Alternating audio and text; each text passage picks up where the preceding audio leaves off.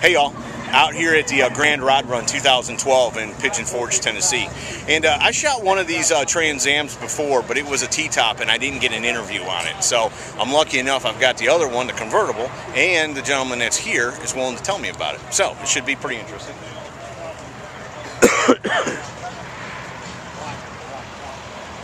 T-top, swivel bucket seat, 55 millimeter engine.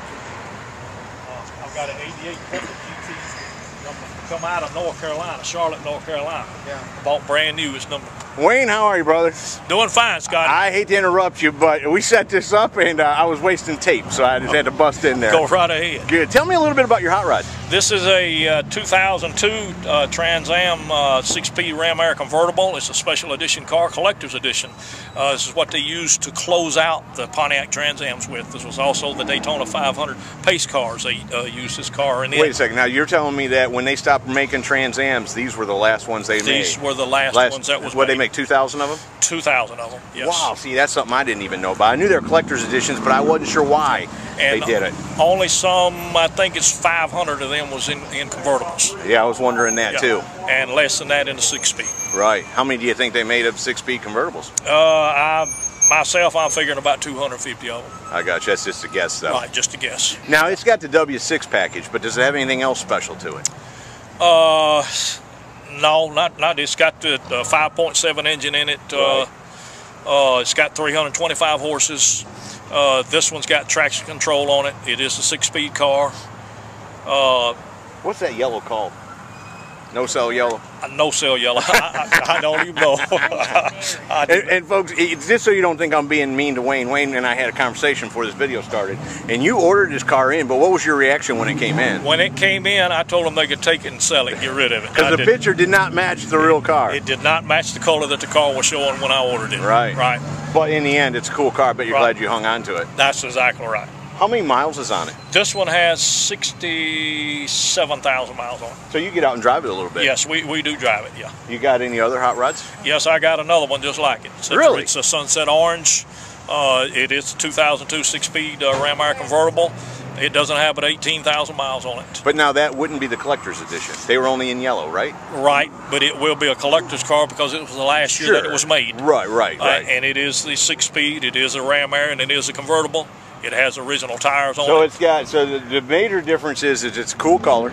Right. It doesn't have the sewed headrest, which I kind of like, but it doesn't have that. And it doesn't have the kind of hokey decals on it. Right. All right. So it's just a much cooler version of this car. That's exactly right. Cool. Well, Wayne, I'm going to take a look around if you don't mind. You go right ahead. Can we open the hood and look under there? Yes, we can. All right, great.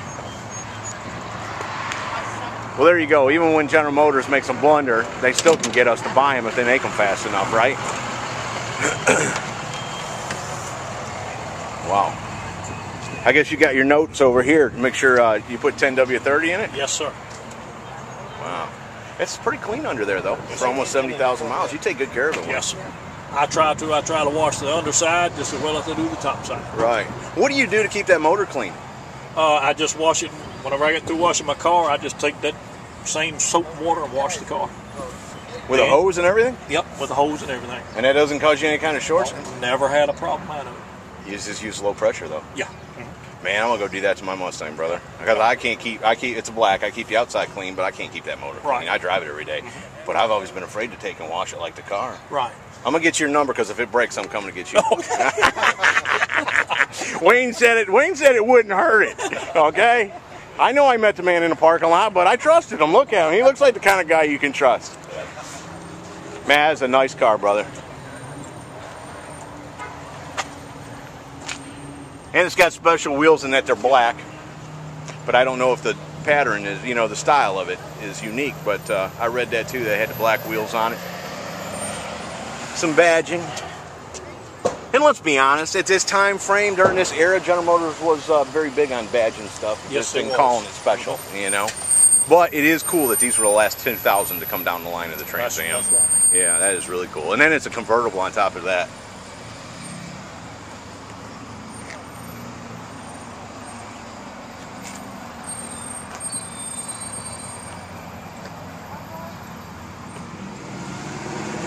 Have you done anything to it? Any kind of work on it? The only thing I've done is change the pipes on it. It originally had the little round pipes. So Okay. I changed them so it would fit the Opening. indentions in Yeah. there and look better. Right. And what kind of exhaust is that now you're running? This is a MagnaFlow. Okay. Can you start it? Can we hear it? Yes, sir. Might as well, right? Right. While we're here.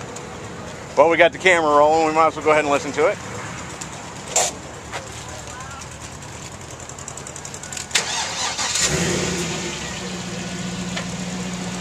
Sounds nice. It didn't change the sound much. That sounds good.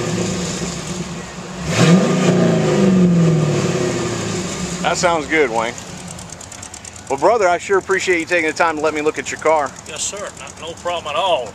Good, good. Anything for the Trans Am enthusiast.